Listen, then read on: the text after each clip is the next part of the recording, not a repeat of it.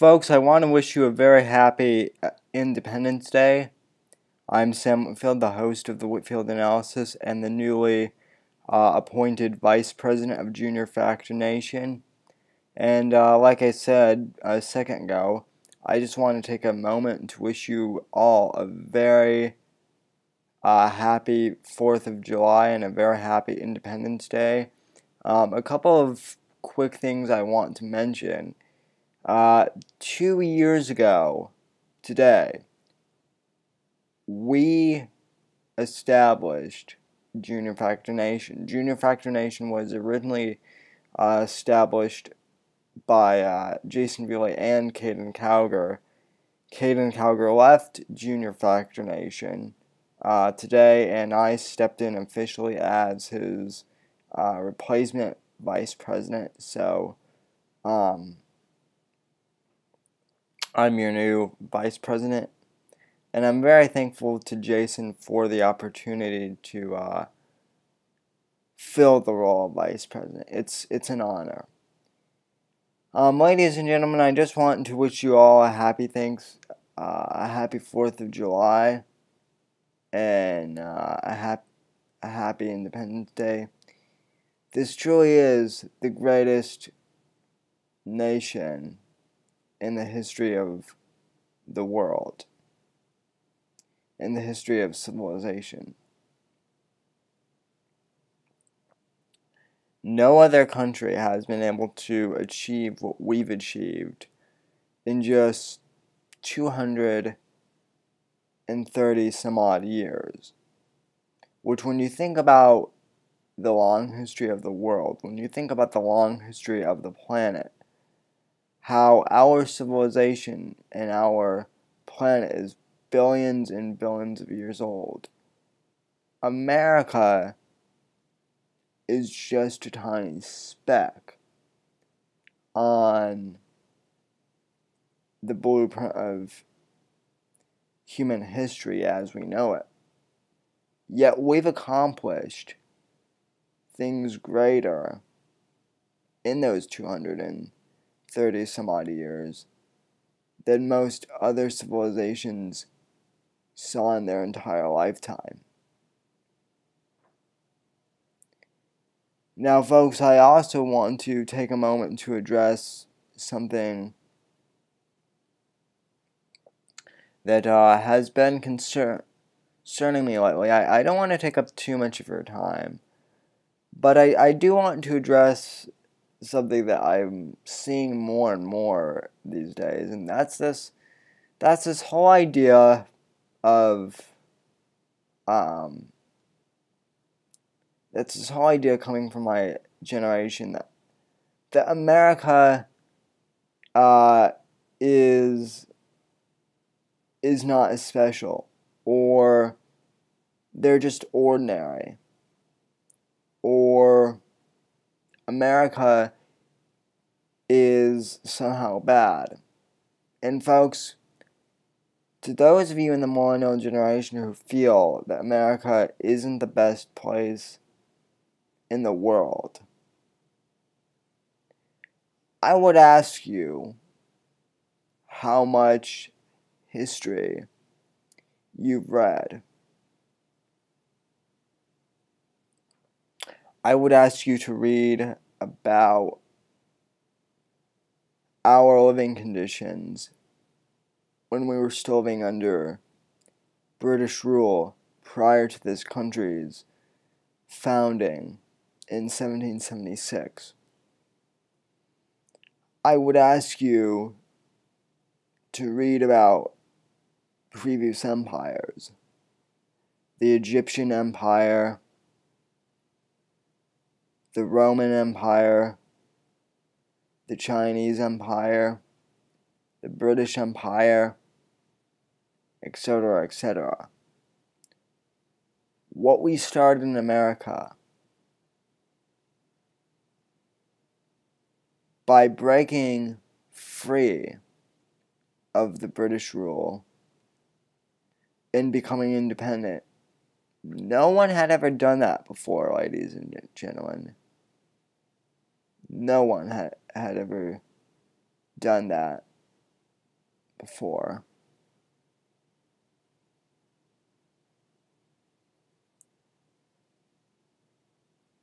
We're truly a unique people, ladies and gentlemen.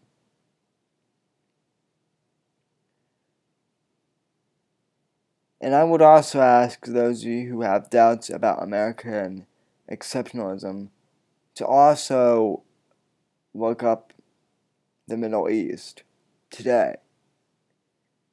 Is the Middle East as free as the US?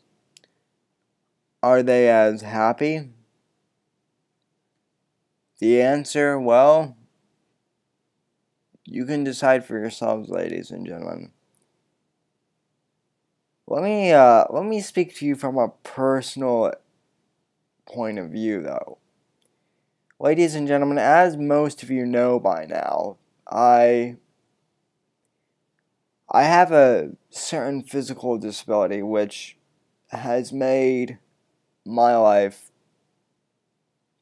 challenging, to say the least. I've had to struggle for everything I've accomplished, both physically and achievementally, in terms of my achievements, too. Folks, in most other countries, people like me wouldn't even be given the chance to live. In most societies, I wouldn't have even seen my first year.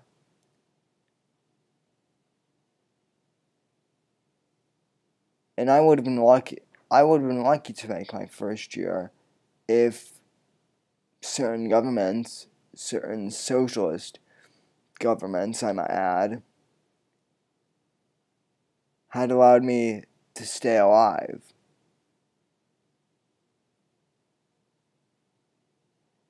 See, to some other countries, folks, the disabled population is nothing but a burden. But in America, we're founded on the idea that anyone can become anything. We're founded on the idea that we have certain inalienable rights, that we have the right to life, liberty, property, and the pursuit of happiness. Now, that last one, the pursuit of happiness, that means so many different things for so many people. For my case, it was getting into commentary and political commentary. You know, back when I started my show, The Whitfield Analysis, 6.5 years ago, people said that I wouldn't be able to do it. I didn't have the voice for it at the time. I was too young. I didn't know what the hell I was talking about. The fact that I was handicapped, they didn't think I would physically be able to do it. But I pursued my dream. It wasn't perfect at first, but I've worked at it for 6.5, almost 7 years now.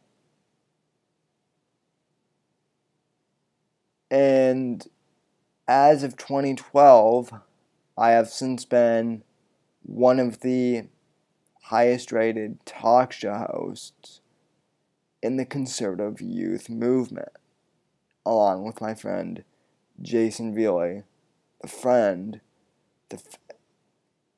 my friend, and the co-founder of Junior Fractionation. So to anyone who is having doubts about American exceptionalism, I would encourage you to take some time today to ask yourself, why in life have you had the opportunities that you have had?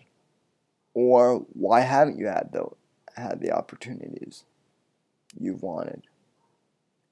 And folks, there's one other thing that I want to focus on real quick before I sign off here, because like I said, I don't want to take up too much of your time.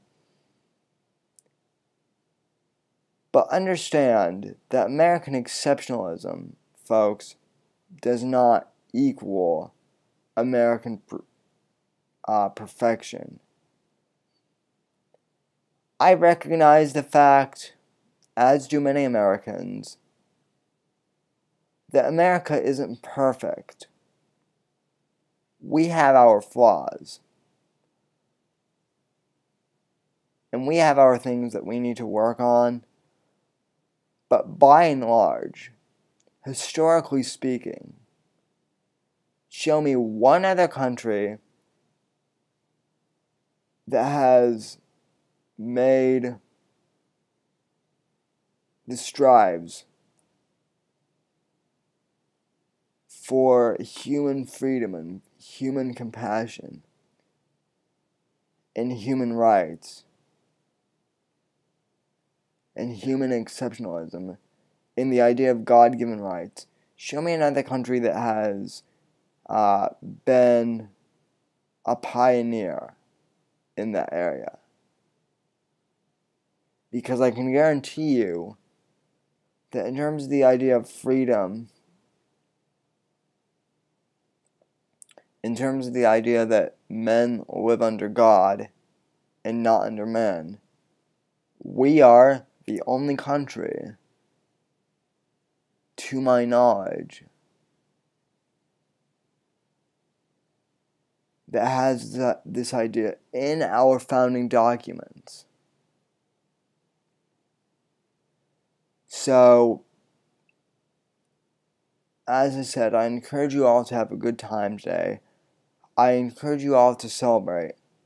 But I also encourage you to really dig deep within yourself and really focus on the true meaning of this day. We'll focus more on this topic tomorrow night on the field analysis, so tune in to my show tomorrow night, 6 p.m. Eastern Time, on the Junior Factor Nation Radio Network. I'm Sam Whitfield, Vice President of Junior Factor Nation, and I want to wish all of you a very happy Independence Day from all of us here at Junior Factor Nation. God bless.